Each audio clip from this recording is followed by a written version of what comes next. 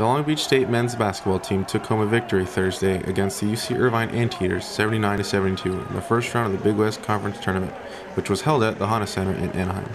Point guard and Big West Player of the Year, Casper Ware, led the 49ers with 23 points on 6 of 12 shooting from beyond the three-point line.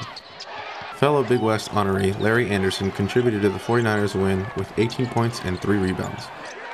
After the win, head coach Dan Munson had this to say about his team's performance. We knew coming in here is that it wasn't going to be easy, and our guys, I thought it was a character win because it was certainly not easy. Ware gave the 49er fans a scare in the second half when he went down with what looked like a serious leg injury just after making a go-ahead three-pointer.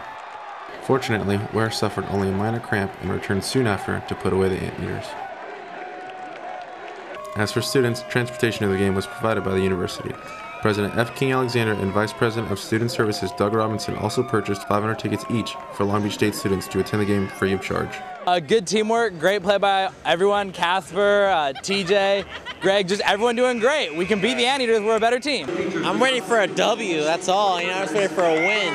Definitely fan support, that's what we need. We need cheering, we need to see that yellow, just let it go. We need to support our team, and I think we're going to get a win, definitely. The 49ers move on to play UC Riverside in the second round of the Big West Conference Tournament at the Honda Center Friday with the tip-off set for 6:30 p.m.